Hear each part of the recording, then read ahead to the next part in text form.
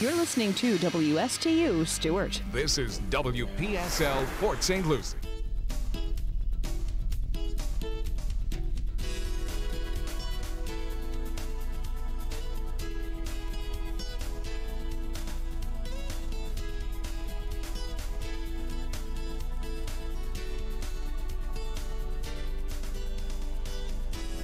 Well, very pleasant good evening. Time for Startup Talk from Indian River State College with Tom Kendrick.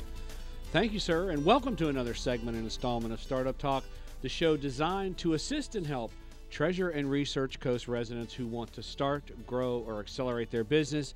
As I always say, what a great place it is to own and operate a business along the beautiful Research and Treasure Coast. We will spend time during our hour together this evening to highlight and create awareness regarding the very powerful and robust business assistance and support programs that exist right here in our community at our very own Indian River State College. I am Tom Kindred, and I serve the community as the Regional Director for the Small Business Development Center at Indian River State College.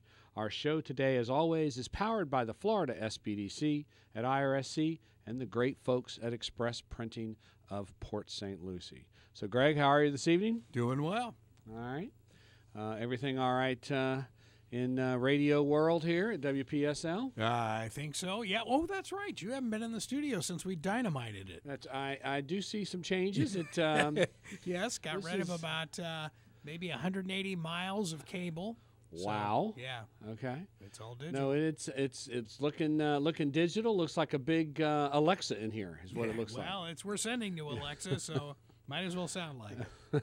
Well, it does look nice. Well, I'm glad you guys are getting some updates in here, and I see some television equipment and some cameras in here. So we are not only are we on the radio airwaves, but Startup Talk is also out there in video. It's in the studio. It's on YouTube on WPSL TV. I know. All my, when guests come in now, I sort of sometimes forget to tell them we're also on TV. So they come in and they scramble. They didn't realize, they thought it was just radio, and they realized that maybe if they had a bad hair day, they've got to get that fixed up before. Yeah, you had a couple surfers in here at once, as I remember, yeah. So, yeah, they all realized, well, we're going to be on TV too, so we got to get fixed up. So, anyway, studio looks nice. I'm glad you've got some updates in here. Real quickly, we've got two great guests. I'm looking forward to the conversation again tonight. We're going to talk a little bit about, a subject that we've talked about a number of times, but it's an important topic. As businesses continue to grow and accelerate and the economies come back around, people are facing some of the same old problems at business, a lot of stress. We doing more with less in terms of employees, so a lot more responsibility for folks. So we're going to talk again a little bit tonight about culture in businesses and the demands on our employees and how to deal with our employees. And we've really got a great guest with us this evening. We've got a young lady by the name of Julie Murphy. And Julie is I'm going to say an expert in the area of meditation, yoga, and how to deal with stress in the workplace. And you come to the right place tonight, Julie. This is a stressful place. So welcome to the show, Julie. Thank you. And we also have with us a good friend of mine and an associate. We've got the associate director of the Florida SBDC at IRSC. We've got Mrs. Catherine Culhane. Welcome to the show again, Catherine. Hi, happy to be back. So real quickly, before we get started with our conversation about dealing with all that stress in business, let's talk a little bit about what's going on. I got just a couple of quick announcements about a few things going on at the college. Monday night, August the 20th, we've got the big blue versus gold volleyball match. The event is the kickoff event to the sports season for the Pioneer Athletics. The volleyball team, under the direction of head coach Stephanie Skidmore and assistant coach Tony Glissner, will team up. I love this game. We'll team up with guest coaches Dr. Ed Massey and that's right, Coach Massey, as we'll call him on Monday night. So Dr. Ed Massey and Mr. Frank Watkins will serve as coaches. They've got a special guest. Congressman Brian Mass is going to be at the game Monday evening. They're going to play their inter-squad match. It's really a lot of fun. I never miss this game. with the Pioneer volleyball team. So if you're coming out, this will be the final tune-up as the team prepares for the regular season. And as we start a new academic year, if you're coming out to the game, if you think about it, bring a couple of items, canned food items, as they're restocking the Pioneer Pantry. Many students, that attend Indian River State College are in need of assistance, and this is a great chance to give them a fresh start heading into the 18-19 academic year. So a lot of fun Monday night at the gym on main campus here in Fort Pierce. 5:30 is the start of the game. So a lot of fun. Encourage you to come out and watch that. We've got a couple of upcoming classes for you. We've got Facebook Intensive, including Facebook Live. This is a 6-hour class taught by one of our standout instructors, Leanna Haig. This will be on main campus August the 21st through August the 23rd, Tuesday and Thursday, 9 a.m. to 12. So great class, Facebook Intensive. And then we've Are they got still in business? Facebook? Yeah. I believe they are. Oh, they Yes, are. They Okay. are still in business. Just yeah. curious. And then we've got a Excel Advanced. This advanced class focuses on the tables, the pivot tables, the macros, the formulas, and all the functions you need to know to maneuver your way around Excel. A great instructor, Mr. Bob Gibson, will teach that class. Main campus, Fort Pierce. That is August the 28th through September the 4th, Tuesday and Thursday evenings from 6 to 9 p.m. So if you want to learn how to operate Excel to better manage your business, great class. We've also got a new round of the Business Acceleration Program coming up in Martin County and the city of Stuart. It's all going to get underway September the 11th. Again, 10 nights of training. Tuesday evenings from 6 to 9, every Tuesday evening for 10 evenings. Going to take folks through all kinds of business training, introduction to internet marketing, customer engagement, exceptional customer service, time management, sales and marketing for your business, small business finance. So all kinds of classes going on. That is the Business Accelerator Program, brought to you by Indian River State College, the Florida SBDC, the Corporate and Community Training Institute, and the Martin County BDB. So sponsored by the city of Stuart and Martin County. So a lot of great participants in that program. So I encourage you to get involved, getting underway on September the 11th. Sign up early. Yes. Because I remember that place was packed. Yeah, good program. And just a quick note, there is a big expansion of a Martin County manufacturer, which is going to mean more than 100 new jobs. What started as a small pressure washing business before growing into a global leader whose innovative machinery ensures safety on highways and runways. Currently, Martin County's largest privately held manufacturing enterprise, Water Blasting Technologies, is breaking ground on a 65,000 square foot facility that will enable the creation of more than 100 new jobs. By unifying its 5 buildings into a single-purpose factory, the total 100,000 square foot facility aims to maximize efficiencies across an expanded product line, with intents of adding 130 new jobs over the next 3 years to its current roster of 150 team members. Nice. So some good things going on down in Martin County. So got the BAP program getting started, got trainings cranking back up, got the new academic year starting next week at Indian River State College. Got our kickoff volleyball game Monday night. So got a lot going on, Greg. Academic. Yes, Well, academic year. I'll go to my thesaurus. So speaking of a lot going on in business, there is a lot going on in business today, and things are busy. Again, we've kind of forced ourselves to do a little more with less folks as the economy kind of went through some changes over the last decade. So again, we want to talk tonight a little bit about how to build that high-performing team, how to build a culture where the employees can stay with you and you reduce that turnover rate. And I want to start our conversation this evening with our very own Catherine Culhane, the Associate Director here at the Florida SBDC at Indian River State College. So again, welcome to the show, Catherine. Thank you, Tom. So just start real quickly, Catherine, a little background on your business background, kind of your pathway to the Florida SBDC at IRSC. Sure. My pathway really, and actually it still does involve to a great extent, my role at SBDC is to work with our clients, especially in growth mode, small to medium enterprises that they've gotten themselves up and running. They're ready to expand, and their need, as always, at those crucial times, is capital access, getting connected to the right lending sources. It's tough. It seems very difficult and intimidating, but we are very, very well connected throughout the financial, all of our colleagues for years. And my background was banking. So I came into the SBDC primarily to work with our clients as opposed to being the lender, which I did for many years, and saying no, which I had to do too often. I got connected to the SBDC where I could help people figure out how to get ready and get out there and qualify for a loan. So that's probably one of the most important. You spent a number of years in banking yourself. 25 years. Yeah, a long time in banking. So a lot of your work at the SBDC is helping those clients. It continues to kind of weave their way through the process of getting loans and getting capital and. It certainly we do, and we're doing.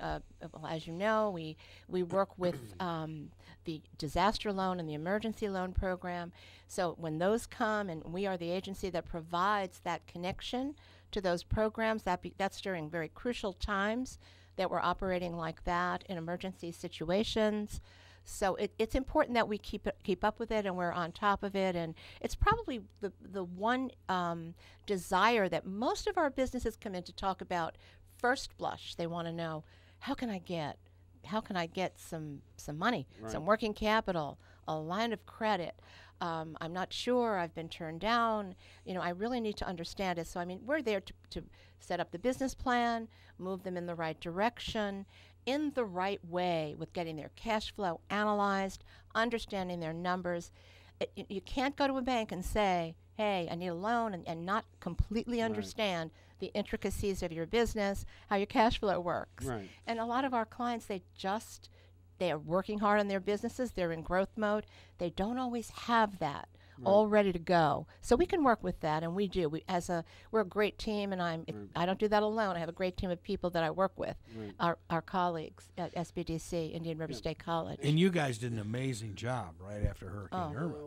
We processed about 52 applications and, we did. and did about 36 loans and helped some people, get access to capital that they needed in that tough situation. Now, within the ranks of the SBDC, of course, we have specialists. We've got a government procurement specialist that'll help clients, walk their way through the process of getting ready for government contracting. We have financial specialists that'll help people better understand their financials and get a handle on those financials and business finances. And Catherine, one of your specialties is really in kind of the HR department, human resources. And that's a passion of mine, Tom. Yeah, so this is what I really want to talk about. Right. It's all important. Business people need our support and advocacy in all these areas. But one of the areas that I'm tremendously interested in is organizational development and team building.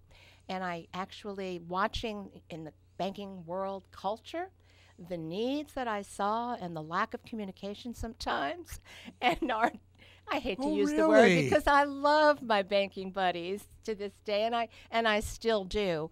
But in most organizations, if you think about the number one problem in most organizations, and this is going to apply to small businesses as well as large, only 32% of their employees say they're engaged at all in working and being enthusiastic and reaching the goals. And this is a tough thing to get your arms around as a business owner, and as a leader.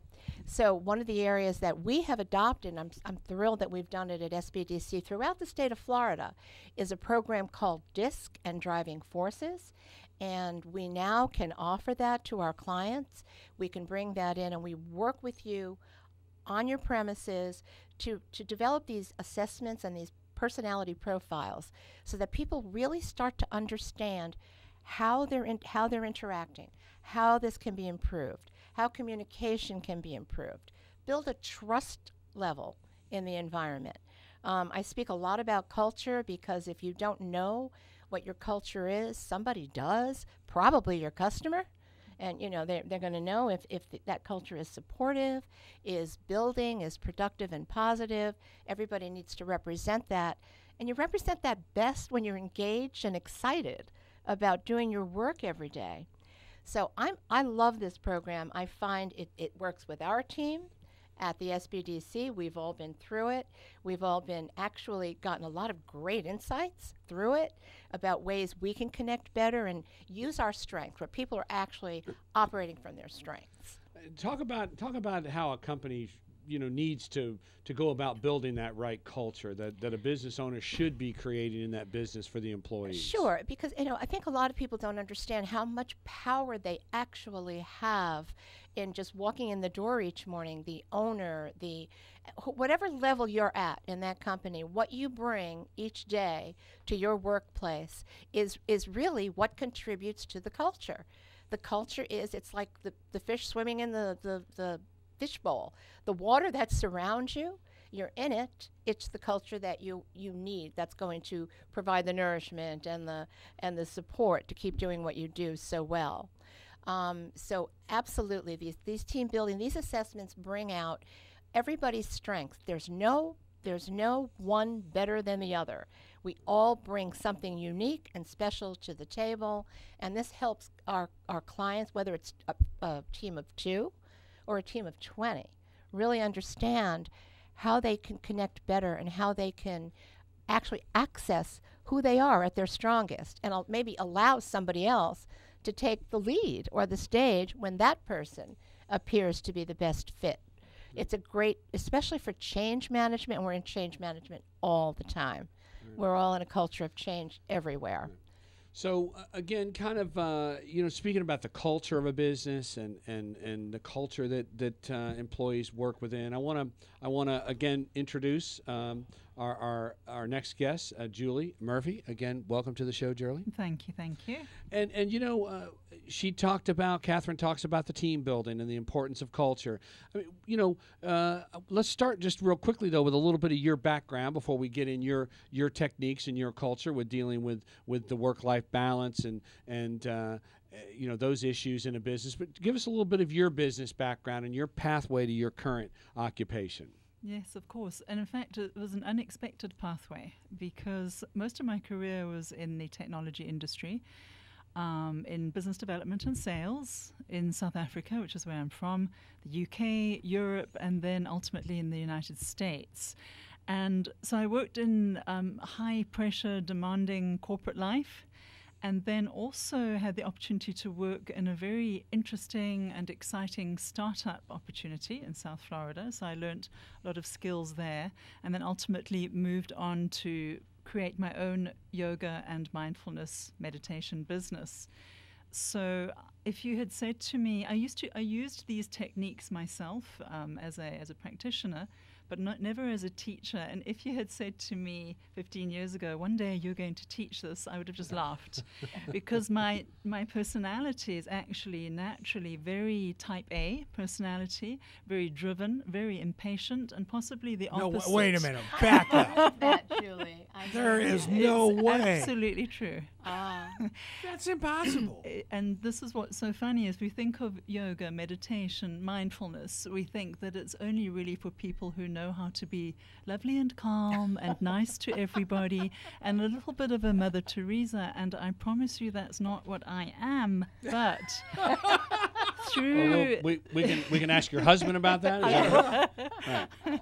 Well, he used to actually ask me if I'd come home from work after a really tough day and was really frazzled. He would look at me and say, "You haven't been to yoga, have you?" And then he would gently encourage me, in other words, demand that I go, because he could see what those practices did for me, physically, mentally, emotionally, just kind of resetting the balance. So that's how I landed up doing this.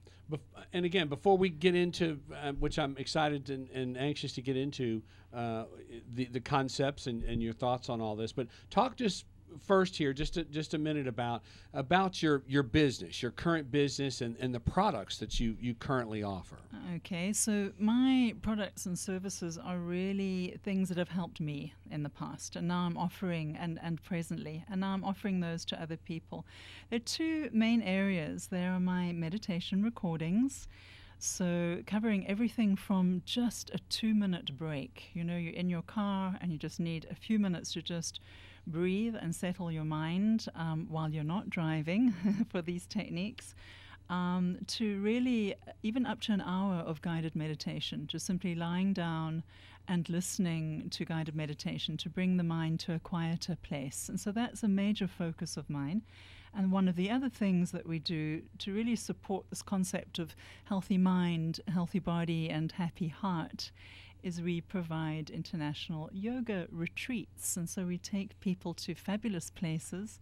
We immerse them in nature. Nature is really important. That's right. We haven't forgotten.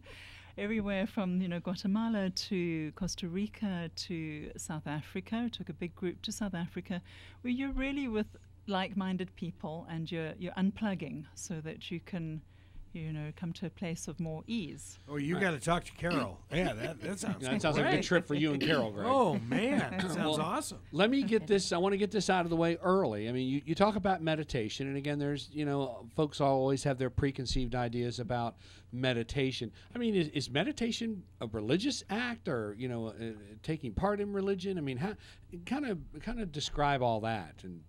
I'm really glad that you asked that, because there's so many misconceptions about meditation and about yoga, and it is not a religion. It is not a religion. You could do it religiously.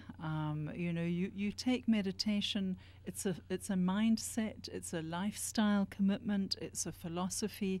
It's a way to live your life. It's clinically researched by all the great medical resources that you can find if you Google meditation and research.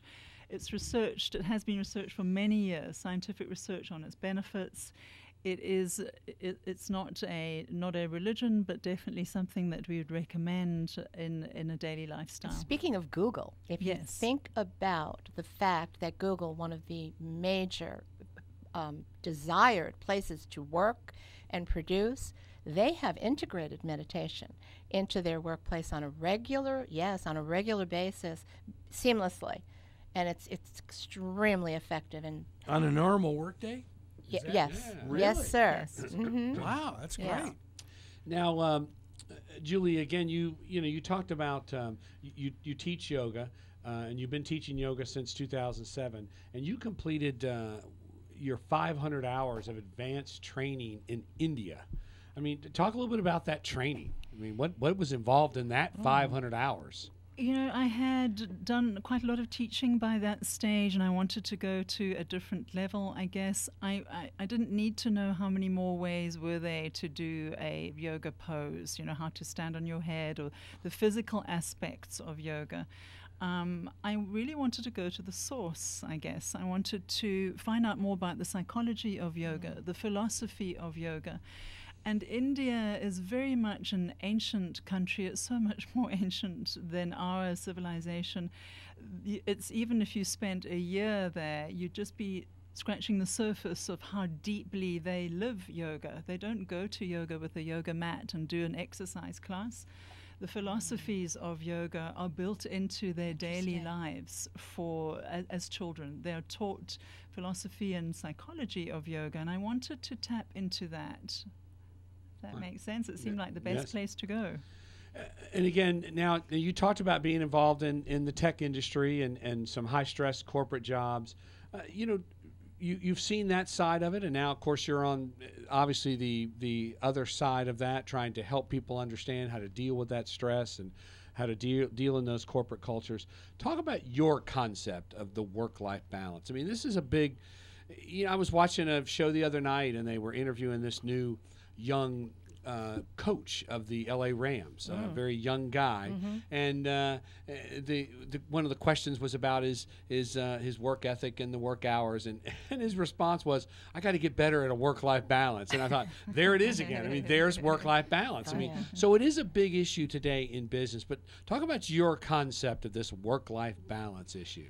Well, before I was teaching these methods, and I was doing them myself, I was reading a lot about how to be more balanced and how to create more ease in my daily work, and yet still be full on and still be producing and committing to targets and getting business done. And there was a book that I read that was called Meditations for Women Who Do Too Much. So this is for overachievers or people who want to do everything perfectly. And I thought, that's perfect. I'm going to have everything nailed by, day 3. And there was a short meditation for every day and a short reading that just kind of put your mind in a place of, oh, that's interesting. How does that apply to me? And just take a few minutes to read and sit quietly and meditate. And I knew that I had a problem with work-life balance at that point when I realized I was reading it in the car at a traffic light. I was stationary. I wasn't using my cell phone, but I was frantically, quickly reading it because I hadn't read it yet and I needed to squeeze this in somehow. And I took a deep breath and laughed at myself and thought, okay, this just shows me how out of balance I have allowed things to get.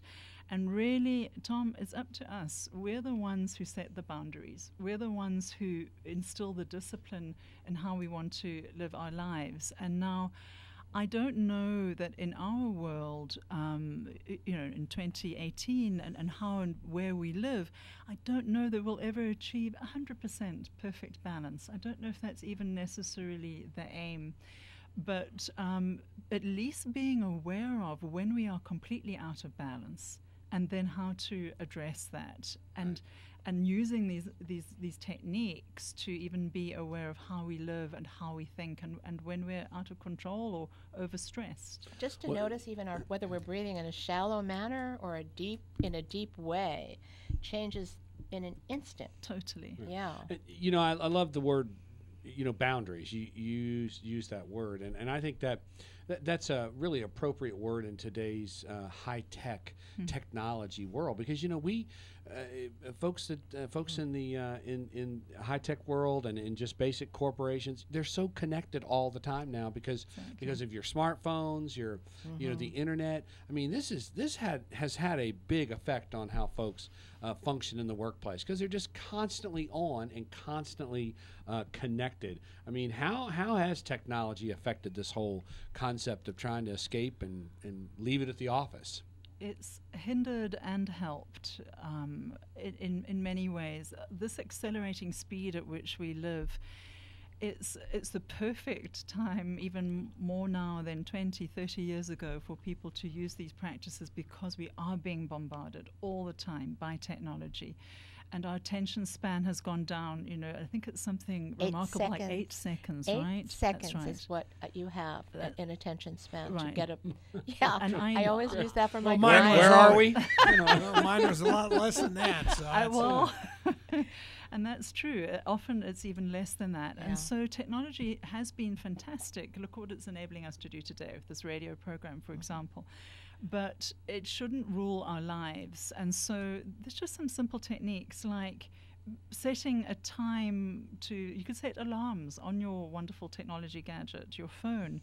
Not just the alarm to wake up, but, setting an alarm for, if you go to bed at, say, 10:30 at night, if you go to sleep at 10:30 at night, setting an alarm an hour and a half beforehand to stop all connections with all devices. Give yourself That's such a good idea. at least an hour. At least an Honestly. hour. So you use your devices to help you be mindful. You could set an alarm for noontime every day to just remind you to stop what you're doing and to breathe and take a few minutes of mindfulness and perhaps some sort of meditative practice. So there are ways to use these gadgets and techniques to help us.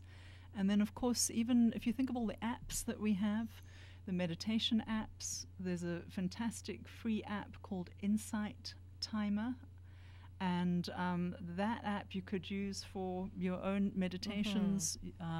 Some of my stuff is on there, but there are literally thousands and thousands of different types of meditations that you can use through these devices. So, yeah. and it's called what? Insight, INSIGHT, Okay. Timer, TIMER. Okay. It's a free app, and you can do everything from really short meditations to a really long one that may help you go to sleep at night. It was interesting. CBS News, Radio News did something on, you talk about the connected devices before you go to sleep. the fact that your mind races for a long period of time if you've been on a screen, whether it's a iPad or whether it's your phone. Or the TV. Or the sure, obviously, yeah. I can't watch TV an hour before bedtime. I'm afraid not, Tom. It's all over. There's nothing certainly on not it. the news. Well, you know, I've got the 300 channels. I still can't find anything to watch. But what, you know, you use the term mindfulness. Kind of explain that term to us. Well, it's about paying attention to how we think and how we behave. And so that through paying that attention, we notice who we are. And when we step back a little bit from just being in an automated way of living and working and rushing to the next task, when we are mindful, we're able to pause and notice our thoughts, notice our habitual patterns. There could be patterns of the way that we eat or unhealthy habits that we have. There could be thought patterns, things that we think about ourselves or other people. There could be belief systems, things that pop up that we're not even aware of how we are and who we are until we pause and become mindful in the present moment. And you know, you just used another term just now too, habits. I mean, is this really? I mean, does it really boil down to just, you know, a lot of bad habits that we may have, you know, created over the years? And is it a matter of really kind of stopping and saying, I've got to change some habits. I've got to, you know, I've got to get into a better routine, better eating, you know, more rest.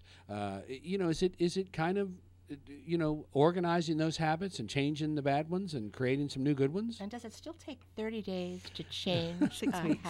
6 weeks. Okay, it's longer now. Okay. I've never heard that stat. Does that Yeah. that's a real stat? Yes. It takes 6 weeks to change a bad habit. Well, did you know that create a new 75% of statistics are incorrect? There you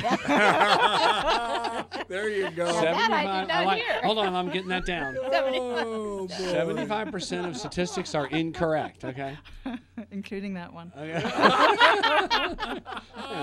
Well, So talk to me about habits. Bad so habits. habits, and you know, I would even reframe that. I wouldn't call it a bad habit. We are so hard on ourselves. We're so tough on ourselves. And so it becomes easier for us to make change when we just accept that we are human beings. These are human habits. These are things that we have acquired in our lifetime because of whatever. It doesn't matter what's brought us there. Through the mindfulness practices and the meditation practices, we're able to, first of all, notice them. That's the first thing. And then secondly, bring them into the open and begin a practical, realistic way of addressing them. And we can actually change the circuitry in our change brains the circuitry of the brain. through this meditation and mindfulness. That's right. So those patterned responses, we actually can have some control. That's And- and let them scientifically go. proven. Mhm. They can Yes. change We can those change patterns. them. You know, in reviewing your website and reviewing, you know, what you're doing with all the great work that you're involved in, I loved this. It talked about you have a concept that if it doesn't change your life, it's not yoga. So talk to us a little bit about that. I like that. This is where it goes beyond the physical practice of yoga. And so the physical practice of yoga as an exercise is fantastic. Of course it is, all of the benefits that you get from exercise.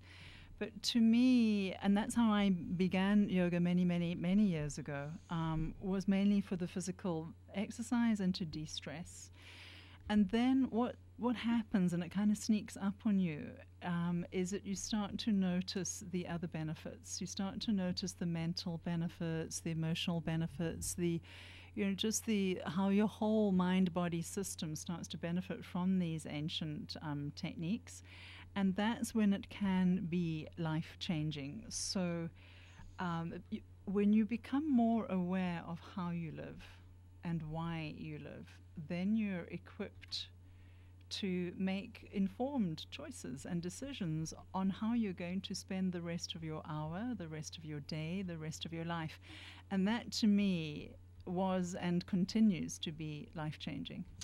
Now obviously, your specialty and your area of expertise is meditation and yoga. Talk a little bit about, though, if for some people, can it be another activity? Is it important if it's not yoga? I remember, as a young person, my mother played bridge, and she was a nurse, and put in her shifts, and as your husband said to you one time, you haven't been to yoga. I could tell when my mother had played bridge, much more relaxed. You could tell she had a good afternoon when she had a bridge event to go to. So is it important if it's not yoga? Is it important for everybody to at least find something that helps them relieve the stress after work? And I think there's probably two parts of an answer to that, and the one is what your mother was doing was work-life balance, because looking at the various aspects of our lives that need to be in balance. There's work and there's social, and she was catering to that social need. There's family. There's alone time, good contemplative alone time. There's outdoor time, being in nature. There's physical exercise time, and then there's also just having fun and play time. So those tend to be the areas of our lives that are in balance. And she was doing, I suspect, through bridge, through the socializing, she was creating some happy balance in her life. When it comes to meditation, you don't have to sit in a meditative yoga pose and be in any kind of prescriptive form of meditation. But what we are looking for is doing things meditatively. For example, when people swim, swim length after length, and it becomes in a long swimming pool, and they're focused only on the action at that moment. We kind of call it in the zone. In right? the zone, and everything else disappears. Right. It could be sitting on a beach watching a sunset and truly being in the present moment. And so when we're in the present moment, we're no longer fearful about the future or regretful about the past. We're doing something that brings us into the now and into the present moment. So you could certainly be doing things that are meditative, and you could be doing, formal or structured types of meditation. Right. Now, I know you mentioned, when you were talking about giving kind of your introduction and talking about your business and what you do, you touched on the yoga retreats. But I mean, these sound so innovative and interesting. Again, kind of give us a few details about what do you do when you take a group on a yoga retreat? Well, first of all, we have a lot of fun. It's the opportunity to really unplug. We do yoga every day, and we pick beautiful locations where you can really absorb and appreciate nature. And we have healthy food, and we have a program that will, depending on where we are, have yoga at least once a day, and then we get to absorb the culture of where we are. And for somebody, that could be literally sitting. We just did a retreat in Guatemala. We go there once or twice a year. It could be literally sitting on a beautiful lake and staring out at these beautiful volcanoes over a beautiful lake scene, and watching the hummingbirds, and doing nothing during your free time on these retreats, nothing but relaxing and contemplating, writing in your journal.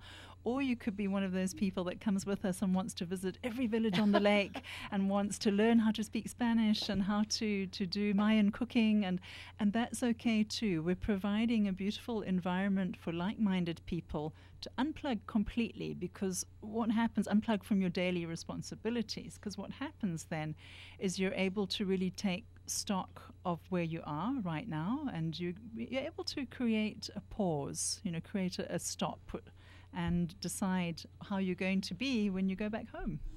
Now, talk to us about the day you met the Dalai Lama. Aha. So, I am not a Buddhist, but I certainly appreciate a lot of the Buddhist lessons about mindfulness and acceptance, and it was very much evident on that wonderful day.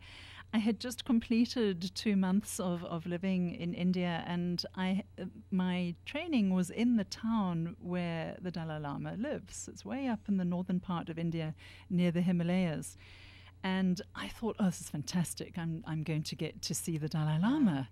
And every day, I hoped that this was going to be the day that I was going to see him in his hometown, in this Tibetan community.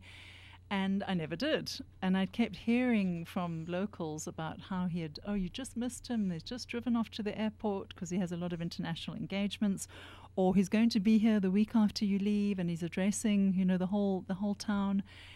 And finally, I was flying out. I was on this tiny little aircraft, flying back to Delhi to start connecting with my international flights. And I was sitting just thinking about my yoga training and thinking, it was so perfect. And I couldn't change anything about it. And I didn't get to see the Dalai Lama at all. But, maybe I'll end up seeing him one day when he comes to Florida. And I'm absolutely content with that. So I had reached this place of contentment, which of course is a big Buddhist insight, where I thought it doesn't matter that I didn't see him speak. I still had the most fantastic experience and it was perfect. And then I became aware, the whole story is on my website. There's a whole story with photographs, but I became aware that he was actually sitting 2 rows in front of me. That is No way. On the airplane. I Outstanding. could see his head from where I was sitting. And I met him. Oh, incredible. And I don't remember how I levitated towards him. I somehow found myself sitting within 2 or 3 feet of him and just holding his hands and staring at him like a child in just absolute amazement that this beautiful human being with so much peace within him was there in front of me. And people have said to me, well, what did he say? What did he say? And I said, he said nothing. And then they said, well, what did you say? What did you say? I said nothing. It was literally, it was just so special to just sit and smile and be in the presence of somebody who truly lives mindfulness and peace and do nothing but smile at him. What a great story. Oh, my goodness. And what I love to think about is when getting back to the small businesses and the people that are out there working every day that maybe they're not going to be able to go on a retreat or do anything that's right now, at least, they're too immersed in their businesses, that there are still ways to integrate these principles in that workplace and create that in that culture. And some of your thoughts about that. There are, and you can do those sorts of things at home. You can create your own yoga retreat at home, and you can create some of these mindfulness practices in the workplace. Right. And so, earlier when we spoke about just setting your alarm to pause, perhaps it's not even once a day. Perhaps it's every hour, depending on your work schedule, where literally you pause, you stop everything that you're doing, unless of course you're in a meeting. But you stop everything that you're doing. Or maybe especially when you're in a meeting. Depends on the Good meeting, idea. right? You might have to do it a bit more unobviously then. Yes. But to simply pause and do what you said earlier, breathe. Breathe, yeah. There Deep is, breath. it is remarkable what true breathing can do. When we pause and we notice, so for the listeners now, even if you're driving, don't close your eyes, but if you're driving, just notice, just pause. This is your pause moment. Are you gripping the steering wheel? Are you gripping your jaw? Are you gripping your stomach muscles? Is there tension in your shoulders? And just by simply relaxing that and yet still being aware and attentive to the road, it's the same as being mindful in any kind of activity, just noticing how you are in this moment and then pausing and taking a deep inhale through the nose.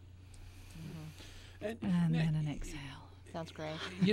And Sounds good. at the end of all this, I mean, while you're engaged in it, in helping businesses and business owners and employees understand how to better deal with the stress, I mean, you are an entrepreneur yourself. I mean, this is a business for you. So, talk a little bit about how you as an entrepreneur are putting all this together, and then how you integrate this in your own life. Because I mean, you're engaged in trying to launch a business yourself. That's right. And I'm trying to be as efficient as possible. And so I do workshops, and I have private clients and I have corporate clients, where I will go in and teach people different methods and techniques.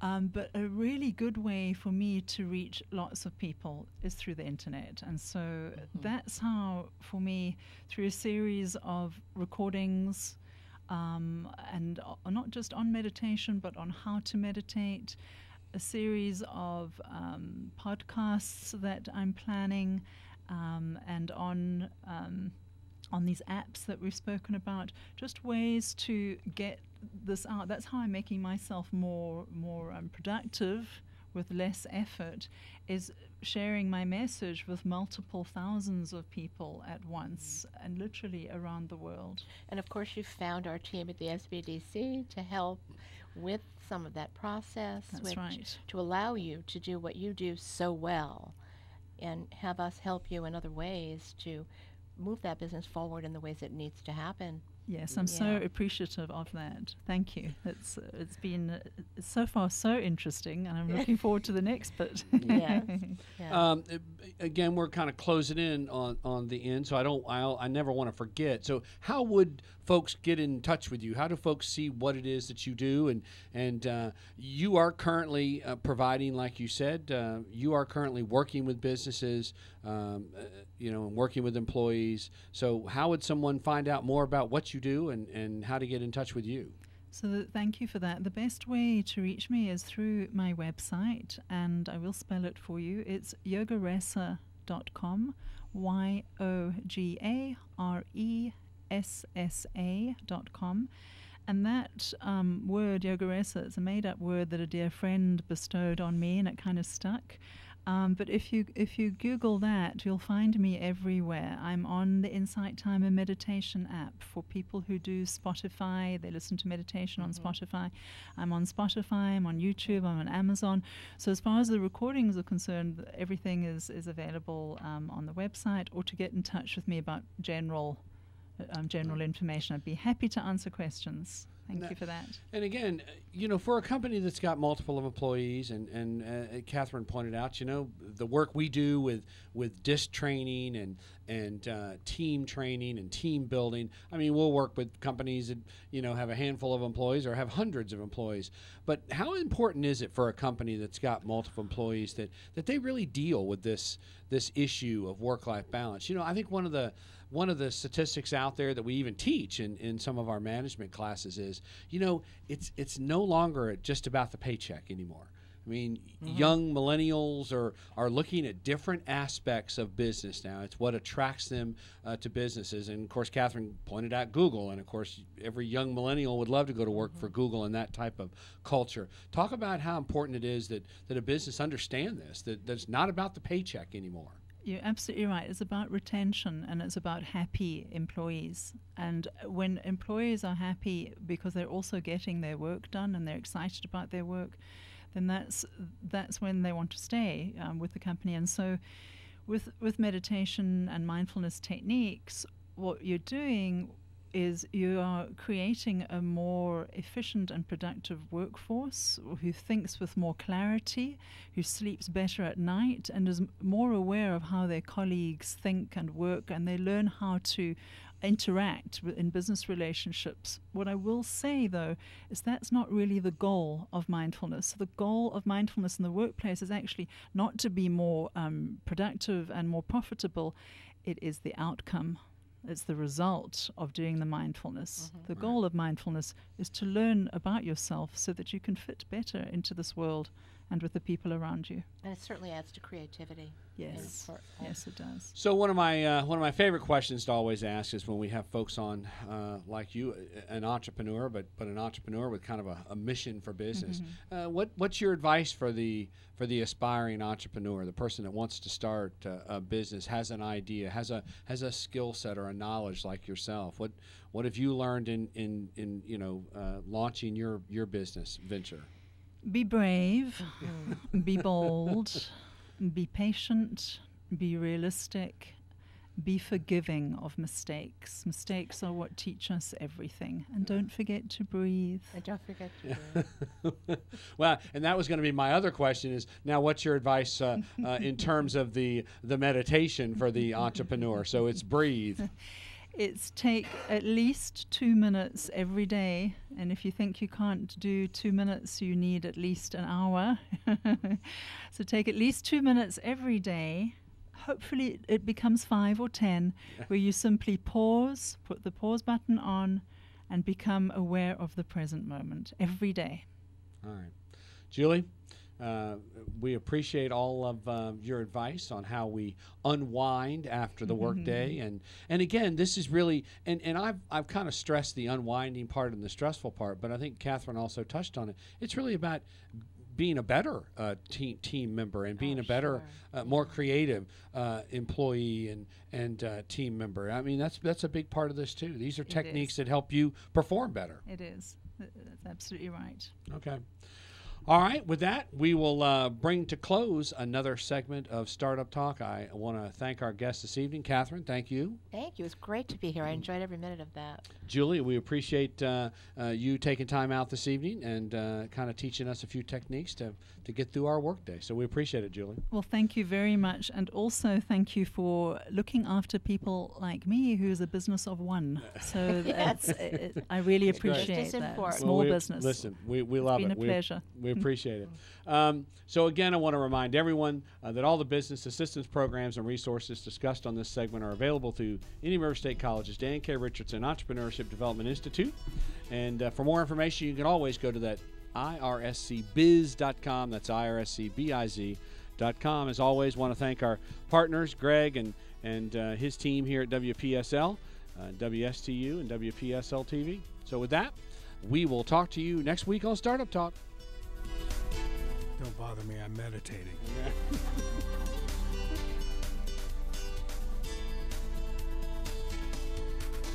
This is WPSL, Port St. Lucie. WPSL on Google Home, Echo, and Alexa. And WPSL TV on YouTube.